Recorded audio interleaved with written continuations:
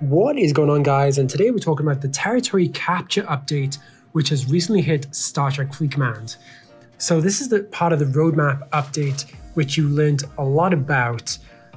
So the galaxy map has really been updated with the origin sector, and really there's going to be a bunch of takeover tiers, which is really going to benefit your alliance with full of buffs and such. So it's going to be really cool, and I'm really enjoying the fact that you can do this with your alliance, with your teammates.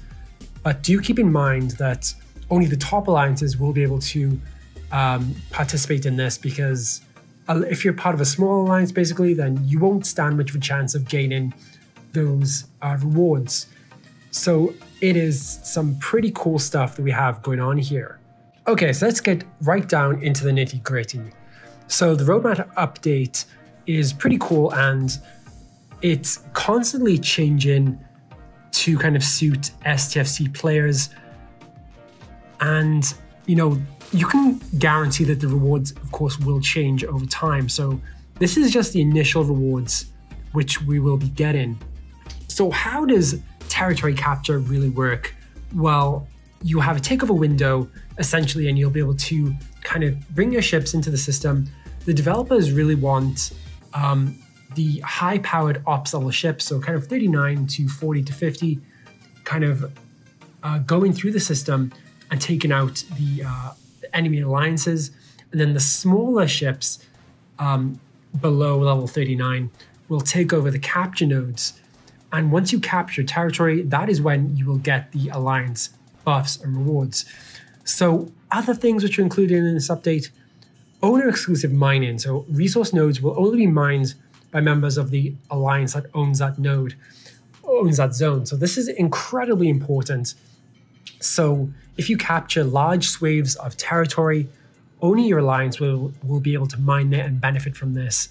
It's pretty huge.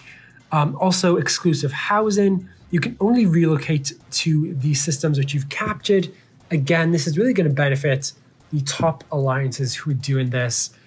And of course, the buffs and services. So take a look at this little embassy tab right here.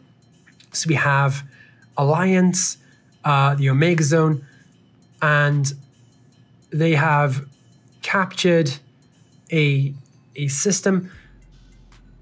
So it's pretty interesting here. To me, this image is not completely Star Trek. It looks kind of, I don't know, kind of like Call of Duty. I don't know, something like that. But yeah, so this is going to be pretty cool. So for you whales out there, there will also be a territory capture store where you'll be able to buy some extra stuff for your alliance and individual self. So that's really cool. We'll have alliance diplomacy, USS Discovery. Summoning ability will work for those who are using the summoning ability, which is actually pretty useful for those who use it. This will be available in territory capture. So all of this is going to be incredible. And hopefully this will bring a new layer to the game, and it'll bring all of those old players back to Star Trek Fleet Command. Guys, that is it for now. Thank you for, of course, liking and subscribing to my content.